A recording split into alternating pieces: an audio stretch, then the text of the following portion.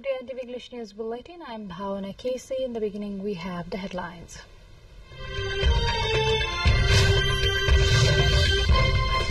State Affairs Committee endorses the bill on the Constitutional Council.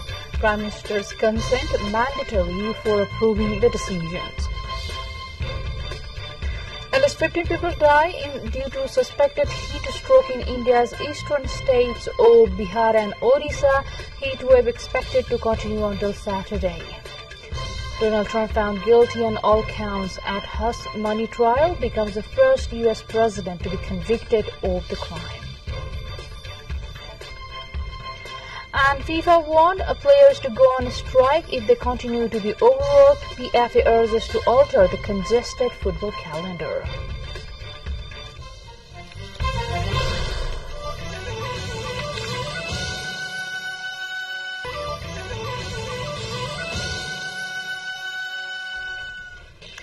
Welcome back. You are with NTV English News Bulletin. Now we have the news in details. Decisions in the Constitutional Council will now require the consent of its chairman following the endorsement of a new bill. The Prime Minister holds the position of the committee chair. The State Affairs Committee in its meeting on Thursday endorsed the bill on the Constitutional Council. The bill stipulates that if a decision cannot be reached by consensus in the Constitutional Council, the chairman, who is the Prime Minister, and at least 50% of the current members will decide by majority of the vote. The bill had previously stalled due to lack of consensus among the major parties. The Constitutional Council, which recommends the Chief Justice and the officers of the Constitutional Commission, includes the Prime Minister as the chairman and members such as the Speaker, the Chairman of the National Assembly, the Chief Justice, the Deputy Speaker, and the leader of the main opposition party. The new provision considers a quorum to be reached if the chairman and at least 50% of its members are present. The bill, now amended by State Affairs and Good Governance Committee, will be presented in the upcoming Parliament's meeting. The House of Representatives will convene at 11 a.m. on June the 2nd. The bill must also be accepted by the National Assembly and certified by the President to become a law. The Janamath Party, backed by 5 other parties, is set to stake its claim on the post of Chief Minister in Madhya Province on Friday. Earlier, the 5 political parties agreed to appoint the Chief Minister from the Janamath Party led by C.K. Raut. According to the agreement reached on Thursday evening, while Chief Minister Saroj Kumar Yadav of the Janata Samajwadi Party Nepal, led by Upendra Yadav, is preparing to take a vote of confidence by June the 10th, the 5 other parties agreed to elect a Janamath Party candidate as the Chief Minister.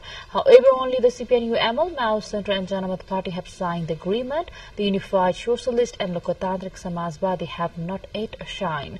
In the 107-member Provincial Assembly, 54 seats are required to form a new government. Currently, there are 24 lawmakers from the UML, excluding the Speaker, 13 from the Janamath Party, 9 from the CPN Mao Centre, 8 from the Lokotantrik Samajwadi, and 7 from the CPN Unified Socialist. The Nepali Congress holds 22 seats, while Janata Samajwadi Party has 18 seats in the Provincial Assembly of the Madhya Province. With this update, time to go for a short break, but still to come we have.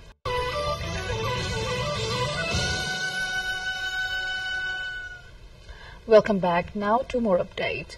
Rise in temperature and heat wave has made public life difficult across the country. Various districts from lowland Tarai region, Nepalganj, Butol and Dhangadi have recorded temperature above 40 degrees Celsius. People in general are facing difficulty to go outside of their homes. In view of the safety of school children, many school administrations in Tarai have already announced school closure for some days.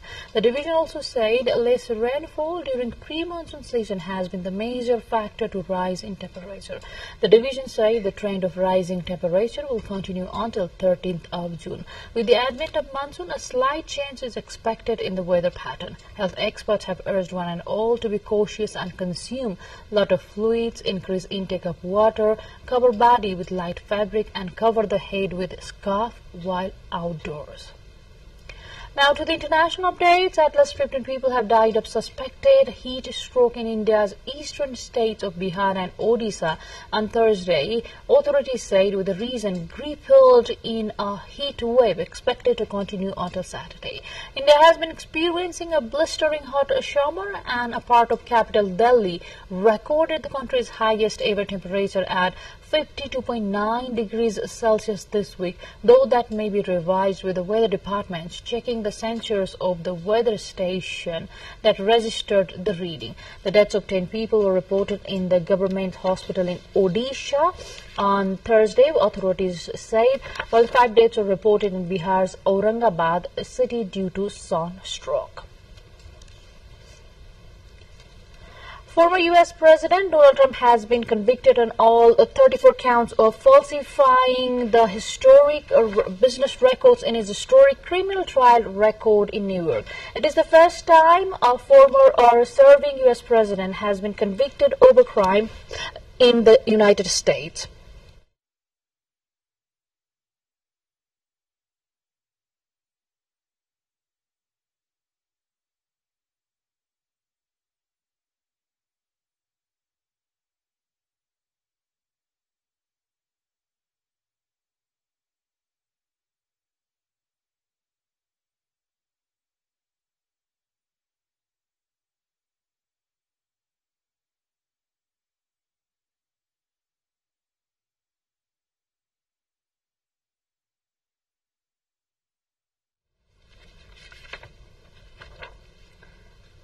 Trump now will be sentenced on 11 July. The ex-president could face prison, but legal experts say a fine is the more likely outcome.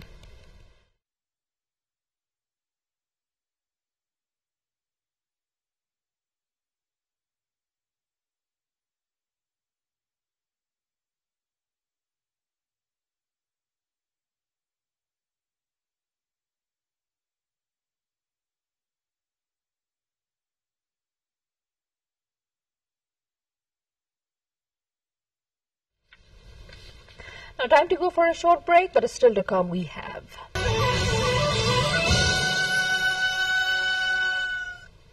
Welcome back. Now to more updates. South Africa's ruling party, the African National Congress, is on course to lose its majority in the parliament for the first time since it came to power 30 years ago.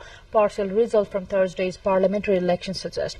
With results from around 43% of voting districts counted so far, the ANC is leading with 43%, followed by the Democratic Alliance DA with 24%. Both the Radical Economic Freedom Fighters and the NK party of former President Jacob Zuma are on around 10%. Final results are expected over the weekend. The U.S. and China's defense chiefs held rare direct talks in Singapore on Friday, offering hopes for more military dialogue that could prevent disputes and other flashpoint issues from the spinning out of control. The meeting between the United States' Lloyd Austin and China's Dong Jun on the sidelines of the Shangri-La dialogue is the first face-to-face talks between the two countries' defense chiefs in 18 months. Defense chiefs and officials from around the world are attending the annual forum that has in recent years become a barometer of U.S.-China relations. Two more updates, but before that, let's have the highlights first.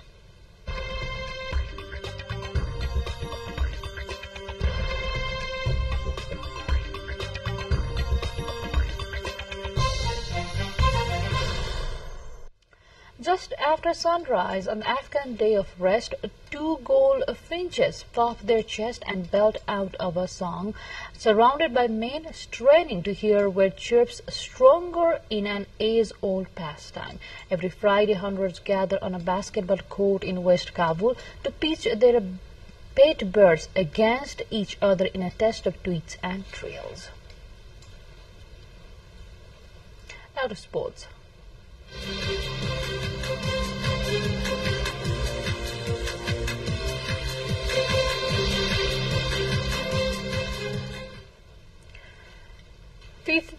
Football's world governing body, FIFA, has been warned players are willing to go on a strike if they continue to be overworked. Professional Footballers Association Chief Executive Maheta Molango believes players are now at breaking point.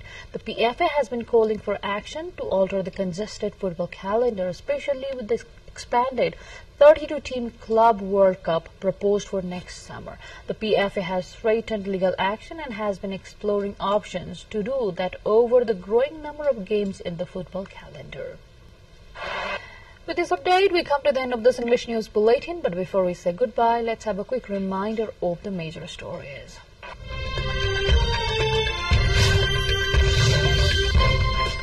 State Affairs Committee endorses new bill on the Constitutional Council. Prime Minister's consent made mandatory for approving the decisions.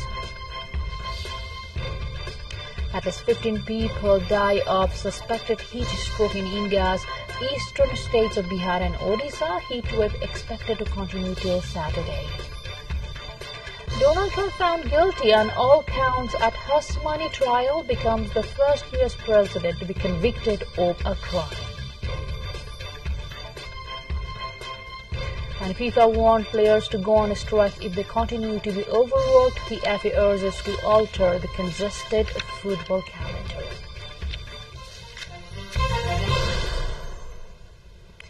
That's all we have in this edition of English News Bulletin. We shall see you again with next round of English Bulletin at 6 in the evening. Till then, have a great time ahead and do stay tuned with us. Namaste.